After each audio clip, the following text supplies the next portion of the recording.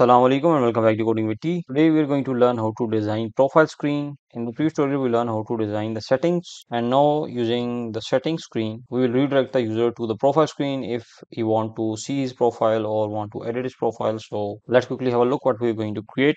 Application is running. We are inside the home screen. We already completed this home screen. If you are new, you can watch the previous videos. Link is in the description. So let's go to profile, and in here we have learned how to create this profile. Now when user is going to click on this icon over here to edit his profile, you'll be able to see his profile picture, his name, username, then some of the personal information, and also close account, or you can say the delete account button. When user is going to click on this username, he will be able to change this. Okay, so let's get started.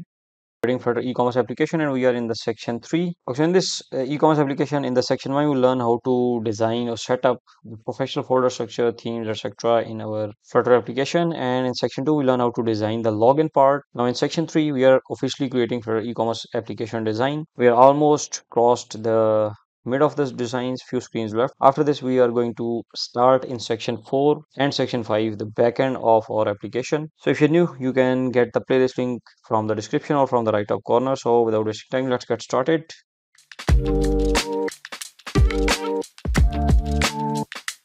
In our studio, and we are in the project which is e-commerce application we created in the previous tutorial, and we are in the settings.dart. This is a screen we learned how to design the previous screen, and also over here in the profile card on press event, this was a profile card, and on its on press event I have added get.to to redirect the user to profile screen. The profile screen is created right inside features. In the lib folder, go to personalization screens, and we have added profile, which is a profile.dart, an empty stateless widget, and inside you can see we have a scaffold, and in the body we will use scrollable behavior of the body. So first of all, let's add app bar of this screen. We'll use the custom app bar, which is t app bar. We learn how to create it in this same section. As a title text, we are going to use profile, and also because we can redirect to previous screen, so press Control space to see all the options and right click this boolean, which is show back arrow to true. This will simply show the back arrow. If show back arrow is true, it is automatically going to add a back arrow, the custom arrow we defined, and also the back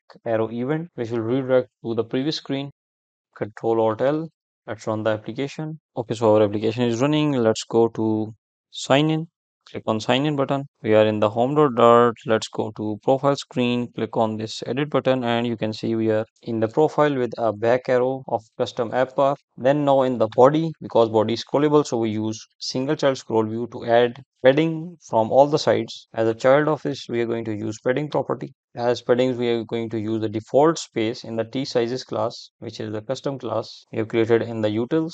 And down below, you can see we have a default space 24. Add widgets in vertical direction, we have to use the column.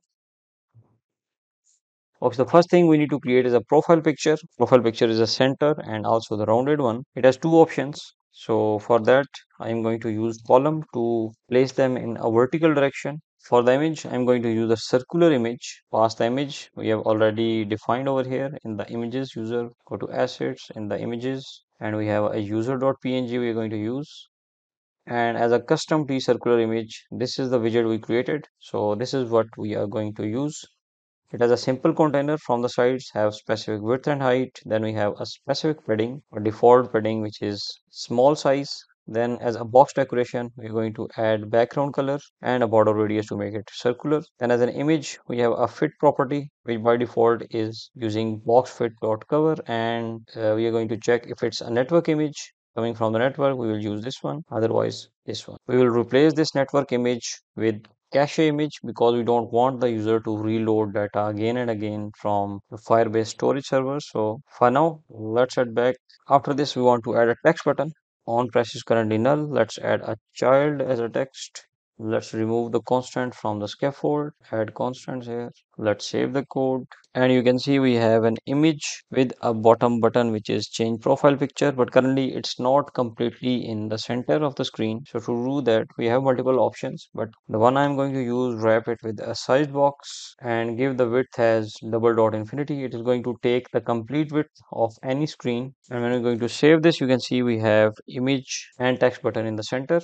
Next, in the details, we're going to create or use the divider, but first add spaces around the divider. Space using sized box, space between item, divide by 2, which is 16. So divide by 2 will be 8 space. Then we have our divider over here. Then as a size box, we will use the complete space, which is 16. So you have divider visible on the screen. Next, we need to create heading. So we will use the section heading, which is a T section heading we have already defined. This is the title. It also has a show action button. By default, it's true, but we don't want section heading with any button. Simply make it false. So our heading is visible. Next, add some space between items. And now we want to create something very useful, which is to show the text for a very specific region of the complete row, then show another text on again very specific region apart from the width of the text. So we are not going to allow the text to exceed this thing. We also don't want to let our application crash. So let's see how we can do that. We also want to add an action button. So to do that, let's say we first have to use the row to place all the elements in horizontal direction.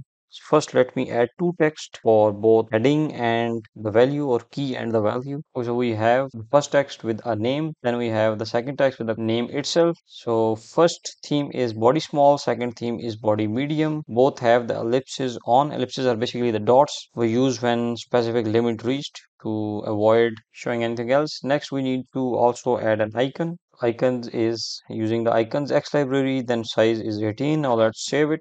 And you can see we have first name written over here, then we have actual name, and then we have an icon button or a simple icon. So how we can place them as we want. So we are going to use a simple expanded widget. Alt enter, wrap it with the widget, name it expanded. Let's do the same, add expanded to these both widgets. So now you can see when the widget is added, what this expanded is doing, it is going to give the equal space to all the three widgets, but we don't want to give equal space to all three. What we want is we want to push this icon to the right side, keep the same consistent spacing for our title and text. So how we can do that? We will use the same expanded, but we are going to this time use the flex property. Let's add flex 3 and let's give flex 5. These are again tested values. I've tested them. You can play with these values to set up your own design. Let's save it. And now you can see the last icon widget is pushed towards the right side, and expanded, which is the 5, is using more space than the title itself, which is name. So flex is currently doing the dividing all the space in two portions. The first one is the flex 3, which is heading, then flex 5, which is text itself, and then only providing the remaining space to the last expanded, which is not using any flex property. So using this, we can easily create rest of widgets. So let me extract it as a separate widget. Right click, refactor, extract Flutter widget. I've copied that widget in the profile, added a new directory or a new folder widgets. Inside we have created profile menu.dart and pasted that same widget over here, but I have added the title at the top, then value at the top, which will be string, and also the icon itself. By default, icon is provided, but we can change it as well. And on the top, because these are clickable, we want to do some action later on. So I've added a gesture detector with the on tap event. On tap is again as an on press passed at the top using void callback. And then one more thing, because all these are going to lay down on top of each other, so what I have done is add a vertical space. So they should not be connected with each other. Add a vertical space using space between items divided 1 by 5. Let's head back, replace this with e-profile menu, import it, use the title as name, value as coding witty, on press is currently null. Let's save, and you can see we still have the same thing. Now we can easily duplicate and change all the values. So I've added few of the elements over here for the personal information. Same with the one divider. Then we have user ID, email, phone number, gender. You can add anything as you like. These all are on press, so we can perform anything. But specifically because user usually don't change all the data at a time, and we also don't want the user to be changed everything. So let's say we don't want the username to be changed once it's created. We don't want to change the user ID. We don't want to change this email. And you see I've changed this icon over here for the user ID, which can be copied. Email cannot be changed. Maybe we are going to let the user change his email and phone number, but we will perform authentication as well. Then we have gender and date of birth, and at the end we can easily add delete account using